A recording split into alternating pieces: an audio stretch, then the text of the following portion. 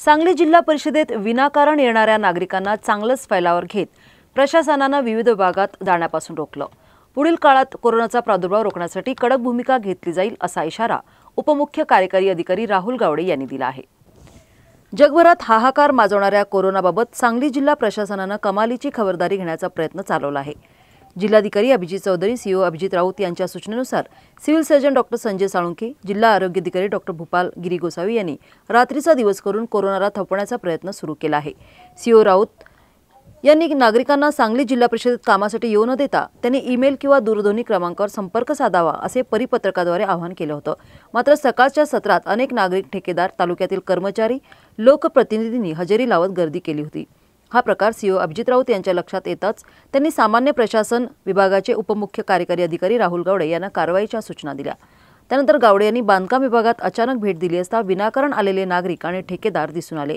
यानंतर त्यांनी संबंधित अधिकाऱ्यांना याबाबत जाब विचारला आणि विभागात येणाऱ्या एंट्रीला टेबल लावून काही अंशी मार्ग बंद केला।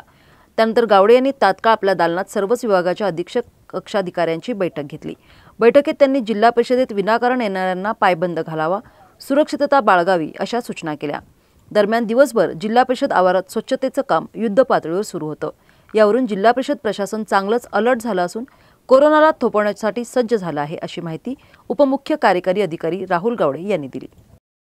कोरोना व्हायरसच्या संसर्गाच्या पार्श्वभूमीवर सांगली जिल्ह्यामध्ये जिल्हा परिषद प्रशासनातर्फे आवश्यक ती सर्व खबरदारी घेण्यात येत आहे आणि त्याच्या अनुषंगानेच जिल्हा परिषदेमध्ये येणाऱ्या अभ्यागतांची संख्या कमी करण्यासाठी जिल्हा परिषदेने माननीय मुख्य कार्यकारी अधिकारी यांच्या निर्देशानुसार संबंधित अभ्यागतांनी आपल्या जे काही कामकाजाच्या गोष्टी असतील किंवा तक्रारी असतील त्या डेप्युटी सीओ sangli@gmail.com या मेल ID वरती पाठवाव्यात किंवा जिल्हा परिषदेने जो लँडलाईन नंबर प्रसिद्ध केलेला आहे त्या लँडलाईनवरती त्यांनी त्यांच्या तक्रारी सांगाव्यात। त्याचं निराकरण संबंधित विभागामार्फत 7 दिवसांमध्ये करण्याची दक्षता घेण्यात येत आहे आणि संबंधित तक्रारदारास 7 दिवसांमध्ये ते लेखी कळवण्याची दक्षता जिल्हा परिषदेमार्फत घेण्यात येत आहे।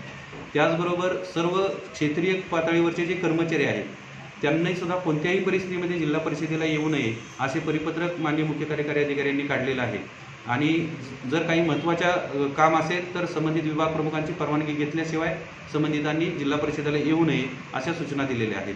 त्याच अनुषंगाने जिल्हा परिषदेमध्ये सर्वच कर्मचारी यांनाही याबाबत सूचना दिलेल्या आहेत।